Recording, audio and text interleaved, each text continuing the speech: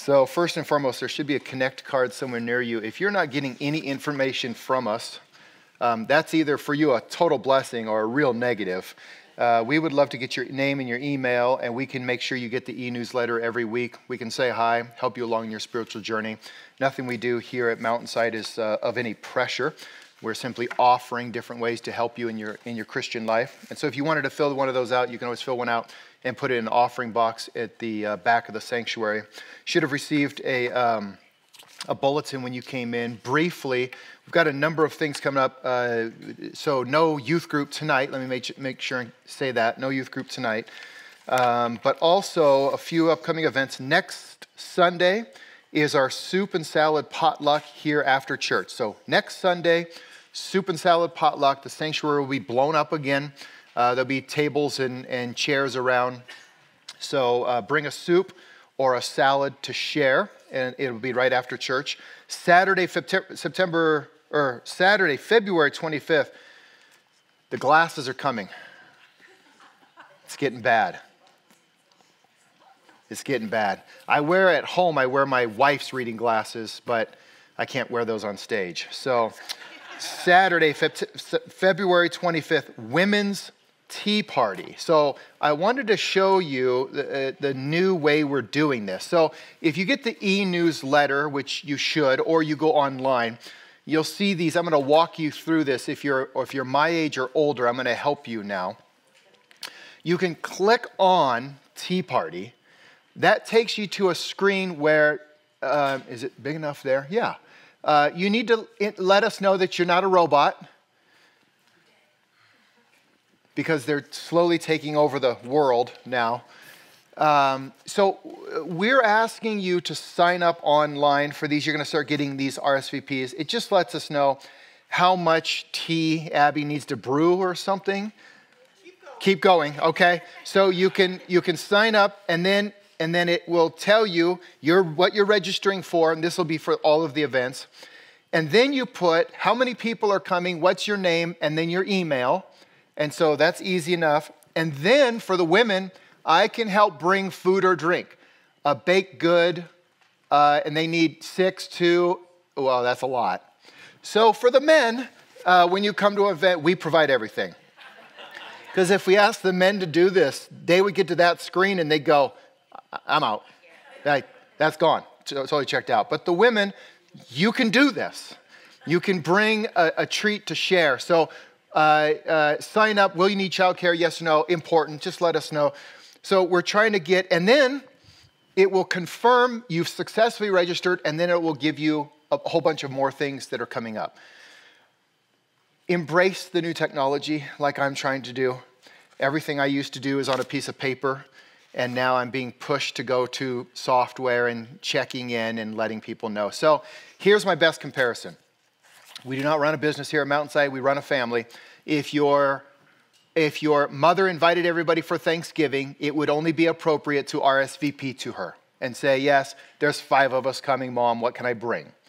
That's kind of how I want you to think of Thanksgiving dinner, sort of like the stuff that we're doing here. Yep, yes, Abby, I'm coming, what can I bring? So as a church family, it'll work out. So thank you for doing that. We appreciate it. And then Saturday, March 4th, men's breakfast. Men, don't bring anything. We don't trust what you bring. It's probably half cooked or burned.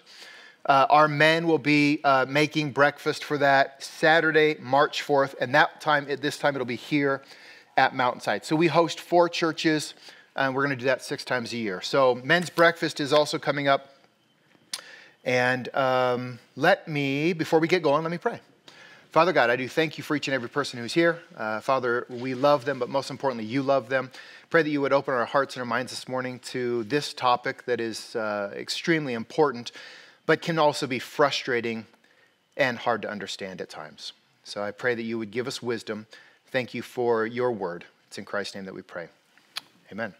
So we've been going through the Gospel of Luke. We're going to take a break this morning as we discuss. You know what I forgot? Anybody doing the Spiritual Fitness Challenge? I have people telling me they're actually doing it. So thank you.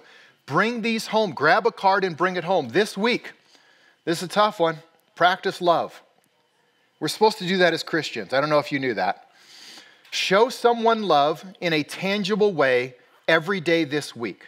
Ask God to give you eyes that see the needs of others. So, spiritual fitness challenge of the week, practice love. So we're in the Gospel of Luke now, or have been, and we're going to take a break for a topic that I teach on once a year that I think is really important. So last week we did the baptism of Jesus. The baptism of Jesus starts 3.5 years. 3.5 years of public ministry. It ends with his crucifixion.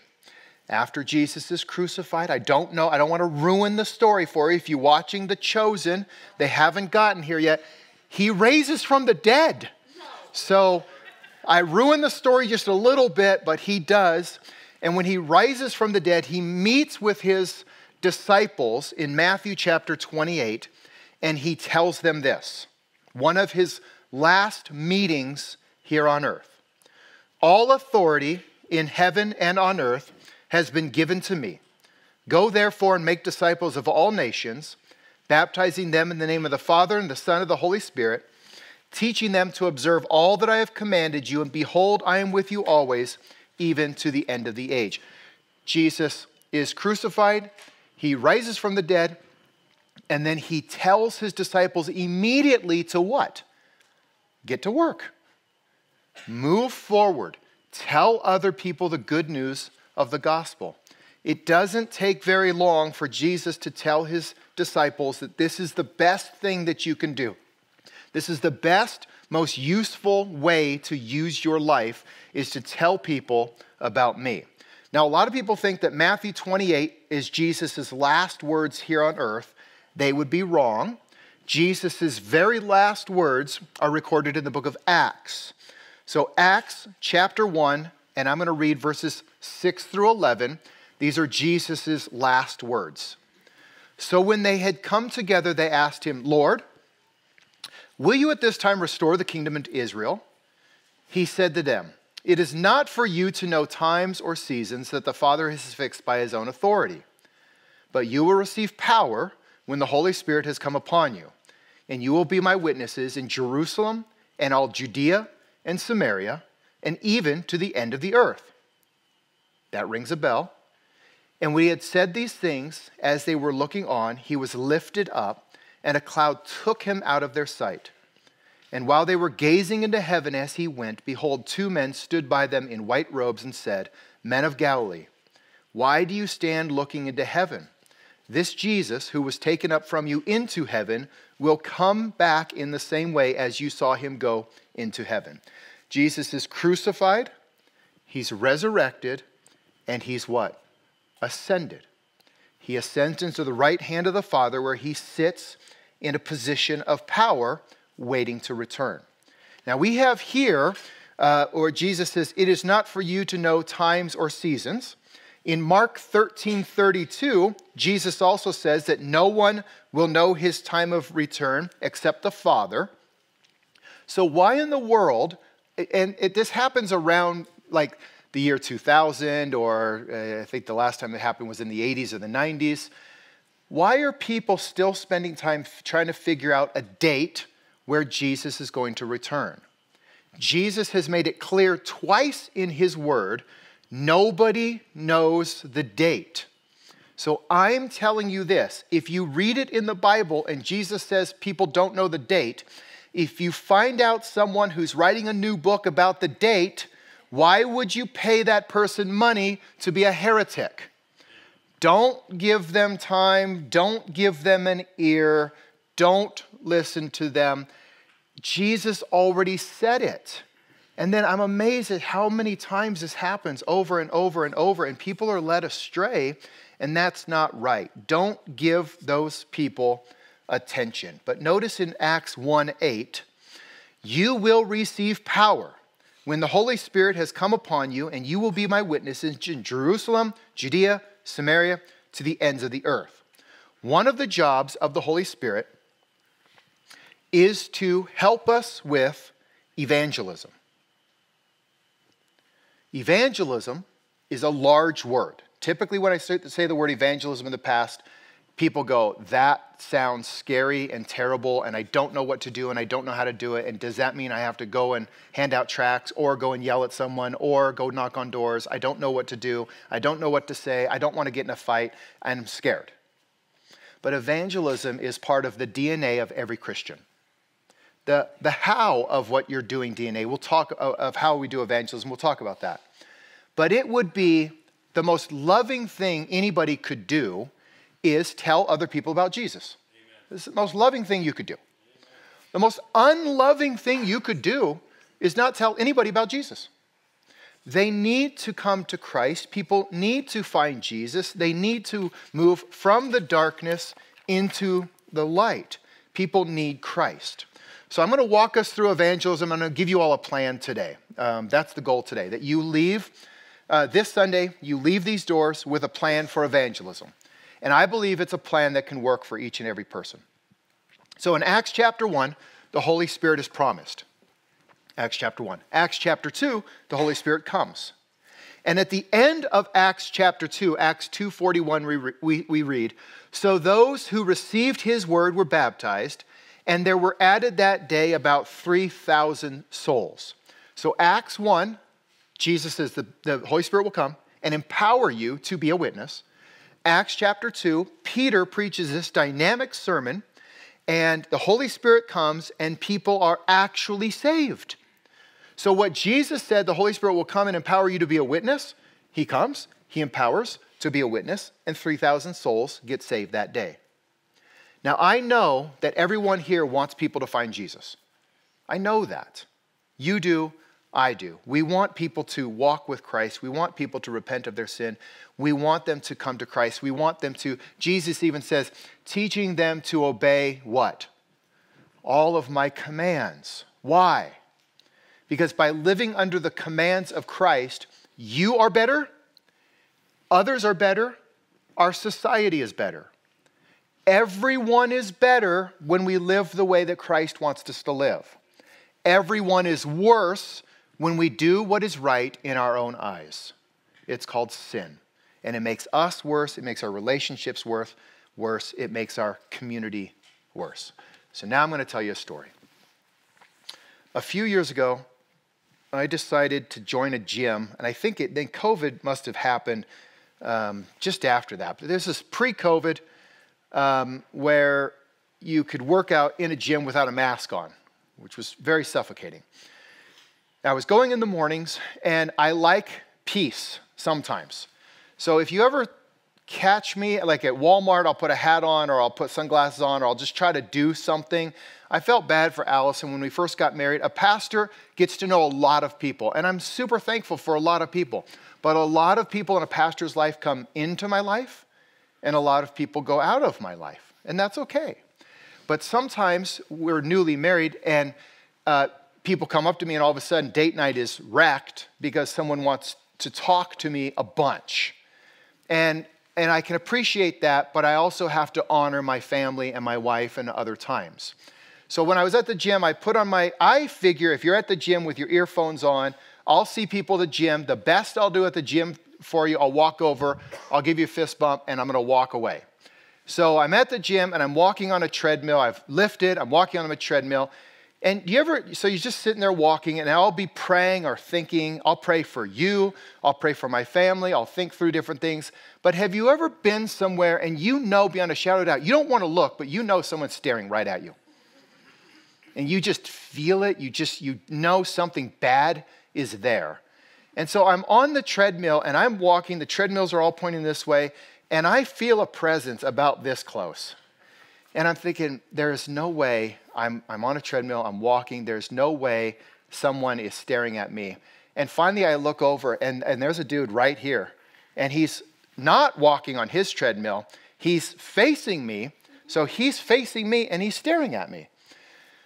So I get off the treadmill, I take my headphones out, and I say, "Sup? How can I help you?" And he says the words that you never want to hear at any gym, at any moment. And the words he says was this: "Looks like you could use a little help." That either implies that I am doing something wrong or that I'm not achieving really any goals in the gym. Either way, it's clear I'm on a treadmill and this dude's looking at me and he thinks that guy is a complete idiot who knows nothing about being here or anything that he wants to do that's positive in his life. He explains that he's a new fitness instructor at the gym. So this isn't just a regular person, this is a fitness instructor, and he's trying to sell me now on a product that he's trying to promote. Okay, well, I have to give him credit. Everybody's trying to grind. Everybody's trying to make a living. So I just politely decline, get on the treadmill. Days later, I was thinking about this for a while. Like, what? Help me understand this. And then it hit me. He was the Christian, and I was the non-Christian. And it was very intrusive what he did, and I didn't like it. And then I came up with this. We come out of nowhere with no context and no relationship to sell them something they don't currently feel a need for. Does that make sense? Does anybody feel that way when it comes to evangelism? Because I do. It's like, so I'm walking on this treadmill and he just comes out of nowhere and just like blindsides me, and I'm not ready. I didn't sign up for anything. I didn't ask. It'd be one thing if I went over and I'm like, hey dude, you look huge. Maybe help me out. Should I eat more chicken? I mean, put me on a diet. I don't know. Just get me going on this deal. That's, you ask. If you ask, you ask. But I'm a big believer that if you don't ask, maybe you're not asking. Maybe you don't want the answer if you're not asking. And so I think all of us, especially when you're newly saved as a Christian, you're super excited about Christ and you're like telling people, and then after a little bit, you find out you torqued off a bunch of people. You didn't know, you didn't mean it. You were just excited about God saving you, and you want them saved as well. Now, don't hear me when I say this. I'm not criticizing any form of evangelism. I think God uses everything. I think our efforts are feeble. I think we need him to work, and all efforts are great. Some people are called to do things that others aren't called to do, and I'm okay with that. I'm just admitting this. I'm a really normal, regular person, and I searched and searched and searched for an evangelism plan that worked for me.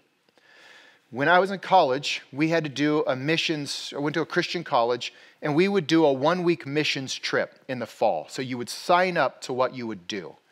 And one of those missions trips, we went into East LA to do service projects and some things with kids in a church in East LA. And one of the days, they put us on assignment, me and another guy, and we were to go door to door and evangelize. So we would just go door to door and knock and just like try. That's hard. That's hard. And I don't know that that's my calling. I'm not saying it's not anybody's calling. Unfortunately, what we found was that we would go door to door, and then for whatever reason, we look back, and about 5 doors down, there's 2 other dudes going door to door. And they have white shirts, and they're both elders of their church. I wasn't even an elder of my church, so they have a name badge. That must mean they're more important. So we're like, oh, okay, the Mormons are up in here, and we're here, so we're going to go backwards, and we're going to have a face-off. So then we turn around, and now we're going back towards the Mormons, and now it's going to get on. So it's completely on. We're in the middle of an East LA street, and it's theology time. And guess who changed their minds? Nobody. It was a big fight. But it ended with this, and they won. It ended with this. The Mormons saying, well, you 2 are here for how long? We said a week. They said, we're here for a year. And after that, there'll be 2 more. And after that, there'll be 2 more. And after that, there'll be 2 more. And we hit these homes, monthly, year after year after year. And then I hit him right in his face. I'm kidding, I didn't. Doesn't that fire you up though?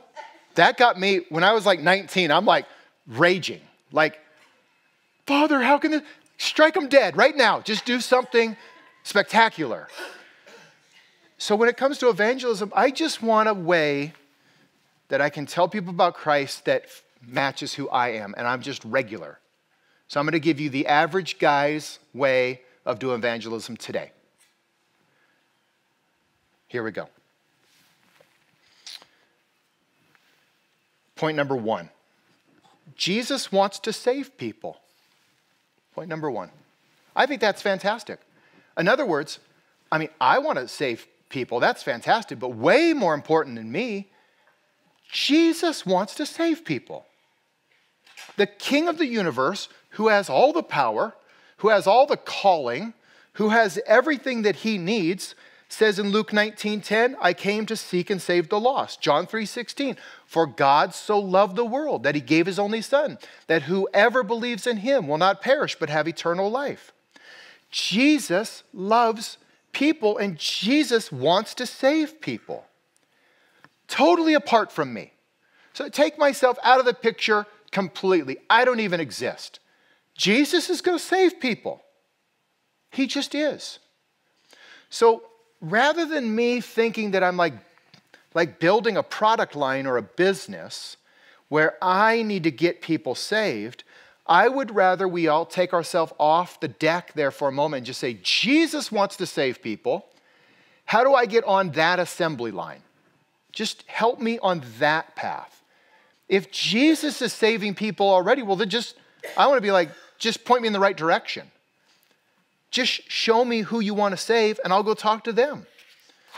So number 1, Jesus wants to save people. Number 2, the Holy Spirit has been given to you so that you can be a witness. When you repented of your sin and you trusted in Christ as your Savior, you were indwelt by the Holy Spirit. Please stop believing people who say otherwise. It is unbiblical. It is not right. The Holy Spirit is not a second filling. You receive the Holy Spirit at your moment of salvation. The Holy Spirit indwells you. The Holy Spirit empowers you. The Holy Spirit leads you, directs you, guides you, seals you for all of eternity. And he empowers you to be a witness. You can be a witness for Jesus. In other words, you have more horsepower than you're giving yourself credit for.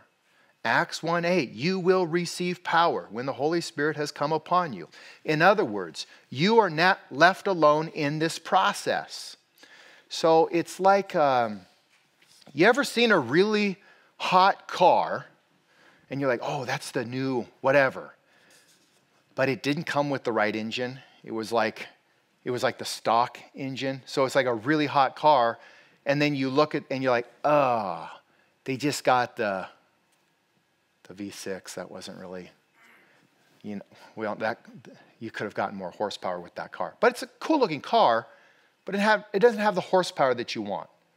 And in that same car, you can upgrade it and you can get a real engine in that car. And it has a lot of horsepower. And some of you have repented of your sin, trusted in Christ, received the Holy Spirit. You are empowered by the Holy Spirit and you are not tapping into the horsepower that is available to you. You are more than you're giving yourself credit for, and you can access this power, and I'm going to show you how to access power in a moment.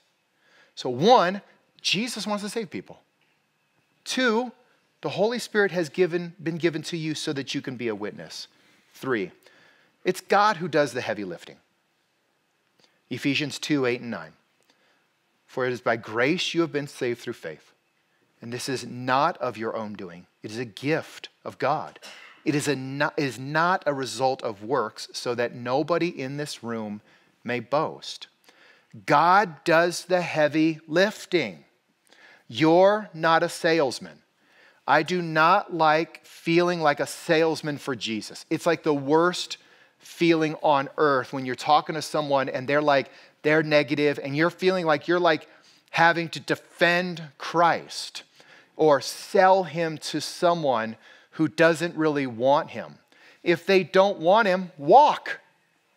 We'll say what you can do here in a little bit, but you're not here to sell. You're not trying to make a living selling Jesus. You, everybody in this room, is a son or daughter of God. You're just a son and a daughter, and you're telling other people about your Father. You're telling other people about Jesus. You're not a salesman. But we have to understand that salvation is not a natural work. It is a supernatural work. And last time I checked, nobody in this room, and certainly not me, is supernatural. We're just natural. We're just regular people. Jesus wants to save people. The Holy Spirit has been given to us to empower us to be a witness, but it's God who does the heavy lifting. We're just the messengers. I used to, years ago, I try to talk to people about Jesus, and it just gets frustrating at times about, well, why is he not working? And what's going on? And why am I not using the right words? Am I not answering the questions in the right way? That's natural man thinking. That's all natural. The natural man says, if I plant a certain seed, water it a certain way, give it enough sunlight, and make everything right, it will grow. And God says, that's a natural way to grow a garden. I grow lives supernaturally. So we need supernatural power to do this. So number one, my fourth point's the key, and then we're gonna camp on point number 4 here in a bit. 1, Jesus wants to save people. You have to believe that. 2, you are empowered by the Holy Spirit. 3, God does the heavy lifting. But 4, prayer opens doors. We're going to go through 2 key verses here that are really important. I am not saying prayer opens doors like it's a magic. We're going to go through 2 verses here that are very specific. Colossians 4, 2 through 6. You can write this down. Colossians 4, 2 through 6. Paul says, continue steadfastly in prayer, being watchful in it with thanksgiving. At the same time, pray also for us that God may open to us a door for the word to declare the mystery of Christ, on account of which I am in prison, that I may make it clear which is how I ought to speak. Walk in wisdom toward outsiders, making the best use of the time. Let your speech always be gracious, seasoned with salt, so that you may know how one ought to answer each person. Notice this. Paul asks for prayer, and he says, I need you to pray that God will open a door so that I can declare the mystery of Christ. What's the mystery of Christ? Ephesians 3, 6. This mystery is that the Gentiles are fellow heirs, members of the same body, and partakers of the promise in Christ Jesus through the gospel. The mystery of Christ is the what? Is the gospel. So when Paul says, pause for a minute, this is the Apostle Paul. You realize that they did actual miracles in different places where they visited? Okay, I can't do that. I have yet to do an actual miracle in front of someone, and then they're like, I don't know how you did that, but clearly God empowers you, so I'm gonna believe in God. Paul says he needs people to pray so that God can open a door for him to declare the gospel. Prayer opens doors. It really does. How often do you pray for people to find Jesus? Are you asking for doors and opportunities to be opened to you? You can pray for people you live with, people you work with, people you play with, people who are friends. You could pray for people who serve you, people who you serve, people you like, people who like you, people you don't like, people who don't like you, people who you shop with or eat with or you go out with. You need to be praying and watching. So I'm going to credit Neil Brower, our old superintendent, for this. Pray and watch. I'm going to give you this as what I believe is a regular person's evangelism plan. What I'm going to ask you to do starting today. Some of you do this already, some of you don't. You can use your phone. I used to use a book, but you can use your phone now and write notes in your phone. I don't know how many of you do that, but you can do that now. So you can write notes in your phone. I'm asking you to do this. If Paul needed prayer for God to open a door, then you need prayer for God to open a door. I want you to start meeting people, writing their name down, and praying for them. That's your job. When you meet someone at a shopping center, you meet someone, write their name down. Just say, Father, I met Chris. I'm going to start praying for Chris. I don't know why. I don't know how. You brought him into my life, whatever it is. A friend's a friend. They came over. They visited, whatever it is. And I'm going to start praying. But I'll tell you what it does is I am a firm believer that if you ask God in prayer to open up a door, that he will do that in a way that's more natural than me going to someone's door and just, hi, I'm here to tell you something that you don't care about. And I need to sell you on Jesus who you didn't ask me about Jesus. Is that an okay thing to do? Sure. Spread the word. Spread it. Throw the seed. Scatter the seed. However the seed is scattered. But I'm here to tell you I've tried that, and it's not for me because I just don't pull it off well. For me, I start a fight. That's what I do. So for me, it's better that I meet people and pray for them and try to show them love. And the funny thing about if I meet someone and I'm praying for them, guess what? Then the next time I meet them or run into them, I've been praying for them, right? Like they've been in my mind, they've been on my heart. And all of a sudden I'm like, oh, hey, how are you? Oh, I remembered. Now all of a sudden people say, well, my grandmother is hurting. Hey, go up to them. I prayed for your grandmother this week. How is she doing? Whatever it is. But I don't have to sell them on Christ. I'm basically saying, Jesus, here's the people you're saving. I'm just tired of yelling at this person. And Jesus is like, I'm over here saving these people. You got to stop yelling at this person for a time and start praying for them. Because I'll tell you how many times it's happened where I'm like, I'm praying for these 5 people. And I'm like, I like these people. They're awesome people. I'm praying for them. I want them saved. And God brings me a dud over here who I wasn't praying for, don't really like that much.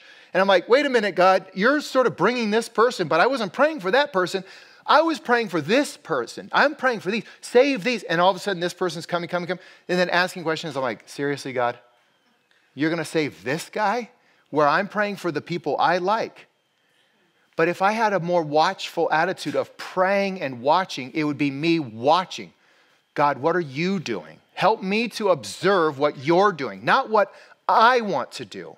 What I want to do is build this highway over here, but God might say, I'm not doing that right now. I'm just building a thing over here. And you can jump on, that'd be fantastic, or you can not jump on. Multiple times this happened in the New Testament with who? Gentiles. Save the Jews, save the Jews, save the Jews. We want to save the Jews. And Jesus is like, I went to the house. They all told me to get lost. We're going to go talk to Gentiles now. The book of Acts is full of debates and arguments. And I'm assuming, unless someone's Jewish in the audience, we're all recipients of Gentile love. That Jesus says, I know you guys want this plan over here to save the Jews, but that's not my plan right now. I have a new plan, and you're going to have to open your hearts and your minds and your hands to these new people because they're dying without me. This is really, really important. I don't know that there's any, for me, there has not been any better evangelism plan than praying and writing names down and just say, I'm gonna just pray for this person every day, every day, every day, every day. And me watching and going, you know what? God, you seem to be working in this person who they're not on my radar, but you seem to be working in an area. that I don't know what you're doing, but you're doing something, and so I'm going to kind of come over here as well. So I'm asking a doable evangelism plan. Pray and watch and pray. Being alert to what's going on around you, being alert and sensitive to the Holy Spirit empowering you, trying to watch where God is working instead of me just always like grabbing things and trying to make them work for me jumping on God's way of doing things and saying, okay, Father, you want to go in this way? I don't understand it right now, but I'll go your way because it's clear that you're doing something over here. Let's pray. Father God, I want to thank you for this morning. I want to thank you for each person who's here. I want to pray for them, Father, that we're supposed to be evangelists, but we're not supposed to scare people, and I don't think we're supposed to be scared or bothered either. I don't think we're supposed to leave doing the work of the ministry and every time feel like a salesman. So, Father, help us with this. Help us as we try to tell people about you and at the same time be sensitive enough to see, what are you doing? Where are you working? Father, as always, we will be praying. We ask that you would open doors, and then we would be faithful to walk through those doors. It's in Christ's name that we pray.